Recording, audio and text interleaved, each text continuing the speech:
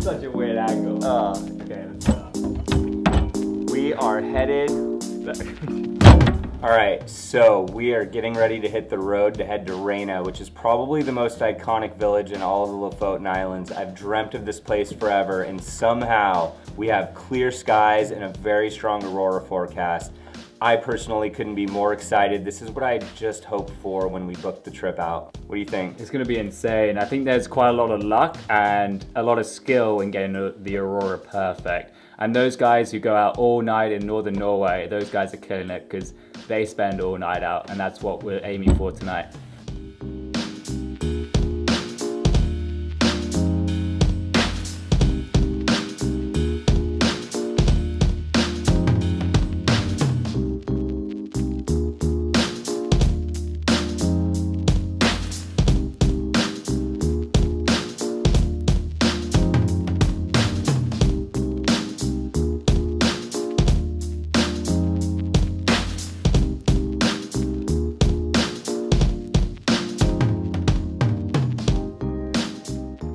So Reina, we're at the village we're at the moment, has to be one of the prettiest in the world. I was lucky enough to be able to visit every kind of little cove and crack and alley in Lofoten, and this one has to be high up on my list. There is just so many different angles to shoot at. So at the moment we shot sunset and we are waiting out the aurora. So we're gonna be here for another 5 hours or something crazy. So we're here for like 5 hours waiting out the aurora and hopefully to get in some incredible shots. That peak right over there is exactly true north, so it's the spot to be.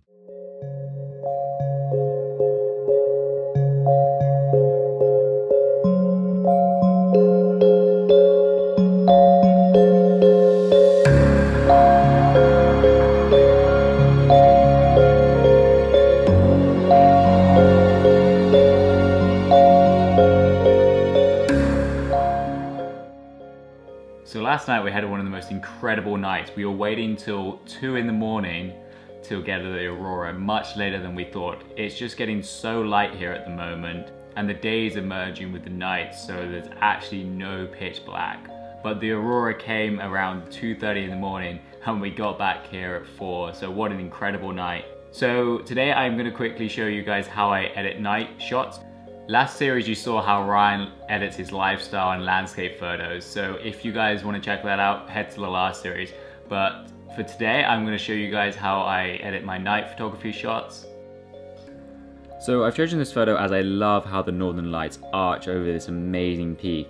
As you can see, Ryan is in the foreground here, but that is not a problem at all because I took 2 different photos in the exact same spot so Ryan could get that unique angle he wanted down there and I could get my photo. So I'm going to whiz through this tutorial. So the first thing I'm going to do is lens correction. This can really affect the overall outcome of the image, the exposure and the overall look, so make sure to do this first. I'm going to add a little bit of vignetting because I like how it kind of leads you into the image almost. The next thing to do is kind of up the exposure so we can see what we're working with. One of the most important things also, I think, with northern light shots is white balance. I think it can really affect the feel of the image, so I think this is something to get really right. So have a big play around with kind of what the tones and feel of the image want, if you want it quite cold or you want it more warm. Next, gonna add a little bit of contrast just to bring everything together. Gonna leave the highlights where they are at the moment and bring down some later over these houses because it's a bit overexposed. Bring up the shadows a little just to bring those details back. Bringing up the whites and blacks, just add a little bit more contrast. As you can see, it's very orangey in the foreground, but we're going to get rid of that. Add a little clarity as well, just to bring everything together. I'm going to leave those sliders there at the moment because it's already actually quite a vibrant image. The tonal curve is such an amazing tool to use. It has so many different options and how you can affect the image. I recommend you guys have a massive play around with it if you haven't already. You can do so much with it. You can lift the blacks, so you can get quite a vintage look, but I like to keep it quite clean, so I'm going to leave it quite basic like that. But it adds just so much to the image, so I highly recommend you have a play with that if you haven't already. These tools are so useful to changing the colors and all these amazing things you can do with raw imaging processing. So I'm just going to play with the greens a little in the northern lights just to bring them, and then I'm going to play around with the blues as well. The blues are quite deep, so I want to bring it a bit more magical and a bit more lighter. So I'm going to bring down the saturation a little because the blues are super intense in there. Next, this foreground has got so much orange in it, as you can see. I like how the houses have this really unique color. I'm going to bring those back later, but for the moment it's just so orangey on the snow and I don't like it, so I'm going to move those down a little and you can see how that plays out. Blues again, I'm just going to mess with the blues. Absolutely love trying to get those absolutely nailed down, and the aquas.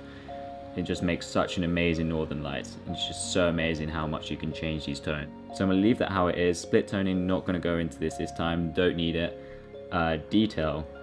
So going into detail, I'm going to add a bit of sharpness. I usually try to keep it about 50-55-ish, and noise reduction.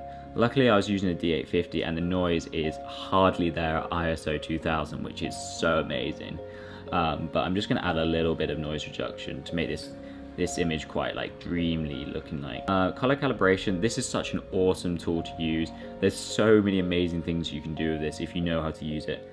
I think sometimes people overuse it to get the teal and orange effect. People go too far with it. It creates so many options what you can do.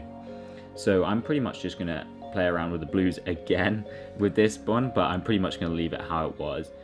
I think mostly northern light shots are done on white balance. So now I'm going to move into different gradient filters. So for the first one, I want to just bring the northern lights up a bit to get those details.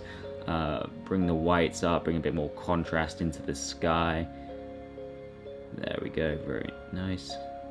I'm going to do one for the foreground, so I'm just going to raise that up, bring out the details and stuff. I don't want it to look too unnatural and too overlit, but I want it to bring out those amazing details.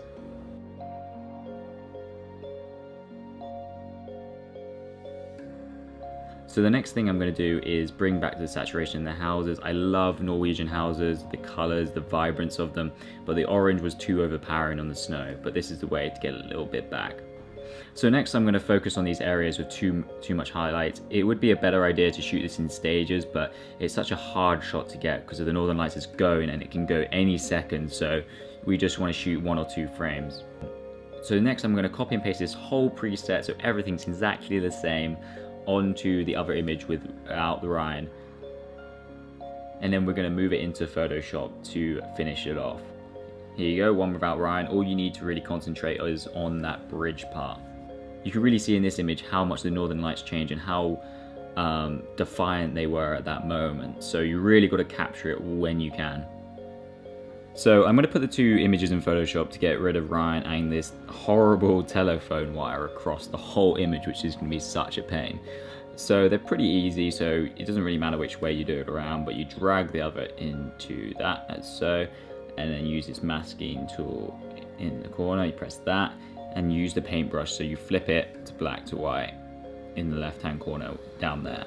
But it's a really easy fix. That's all I'm going to use of that secondary images, and it's ready to get rid of that wire. You can use these 2 different tools, this patching tool and this one for content to wear. This wire is actually going to be such a pain. I'm just going to work on it loads. These things just take time and time. So I really love this image that I've created. It's got a little bit more work to do on the right hand side, but as I said, it's just trial and error trying to get that texture right, and these northern light shots are super hard to get right when there's something, because there's just so many details and it's always different in different places, so it's hard.